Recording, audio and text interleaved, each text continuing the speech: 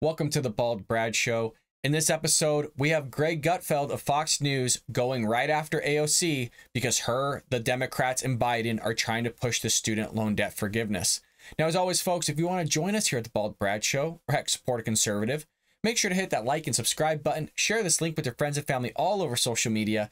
With that being said, this comes from our friends over at the Daily Wire, and they say here, Fox News' Greg Gutfeld responded to AOC's enthusiasm for President Biden's student loan debt cancellation plans, calling her an entitled sponge, which she is, and we'll get to that in a moment.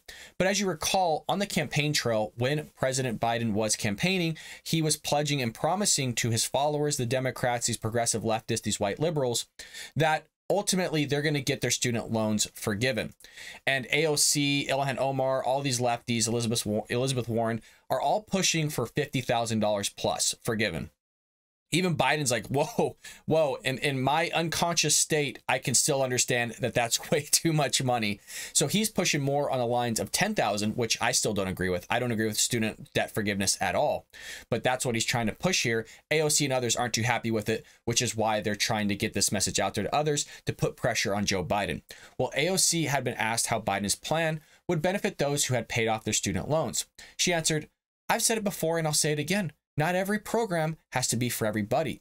People with apartments pay for first-time homeowner benefits. Young people pay for Medicare for our seniors, she patronized. People who take public transit pay for car infrastructure. Well, Greg Gutfeld wasn't having any of it, folks, and he's a comedic. I mean, he is literally a comedian on stage performing, and he's hilarious, folks. Let's see what he had to say about this. And I pay for everything. I get nothing.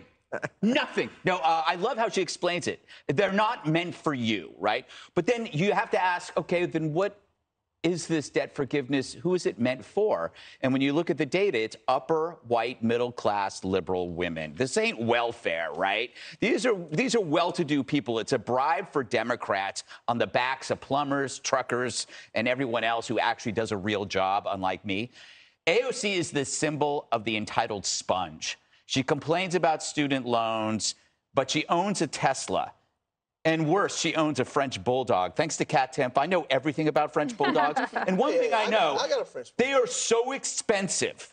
They're more expensive than any college tuition. That you got to take care of them. They're adorable dogs. But she owns a Tesla and she owns a French bulldog. And she wants you or your dad, the electrician, to forgive her student loan. That's BS. Turn in the Tesla. Sell the dog. I'll buy it half price. I absolutely love that Gutfeld tells her, turn in the Tesla, sell the dog, I'll buy it at half price.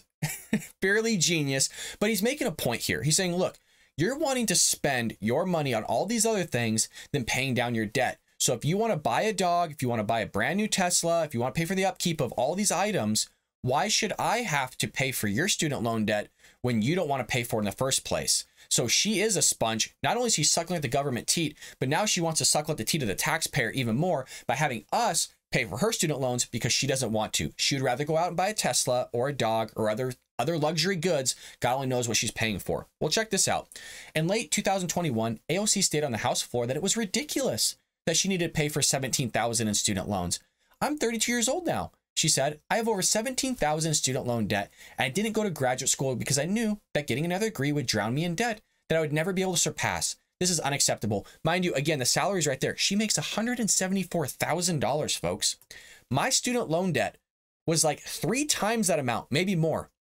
And I was able to pay it off in 2 years, less than 2 years technically, more like a year and a half. And I don't make anywhere near that. Not even close. Folks, I'm on a teacher's salary and I could pay off debt that's 3 times more than what she has left and she can't pay it off. It sounds like a gimmick, folks. It sounds like she doesn't know how to use her money correctly, which is scary because Congress has the keys to the purse, folks. They're the ones that spend our money. And now it makes sense, right? Makes sense why we're like $30+ trillion in debt, because you got idiots like this that make $174,000 and can't write a check for $17,000 today to pay off that debt. Sounds like a mismanagement of money. But again, folks, the expectation isn't for her to pay for this. It's not her doing. She didn't go down and take out this debt. You did. So you should have to pay for it. You should have to pay for that education that she decided to get as an adult. This stuff's wild, folks, and I don't agree with it at all. I didn't take out that debt. And by the way, where does it stop? where does paying off other people's debt stop? Because you have these people that go on and do interviews on the streets like Daily Wire does, or PragerU and others. James Klug does it as well. They'll go on the street to say, hey, do you expect me to pay off your credit card? Does that sound good? Credit card forgiveness? And they, oh yeah, it sounds great. And then when you ask them, the person that you're talking to pay off your credit card, all of a sudden it's like, oh, I don't have money. I can't do that. I don't have it. So it's always the expectation of somebody else to pay off your luxury items or the things that you want to pay for so that you don't have to pay for it yourself, which is wrong. It's morally wrong. It's despicable. You took out the debt. You should have to handle that debt yourself, not somebody else. So folks, let me know what you think about all this in the comments below. Do you agree with AOC? Should you have to pay off her debt?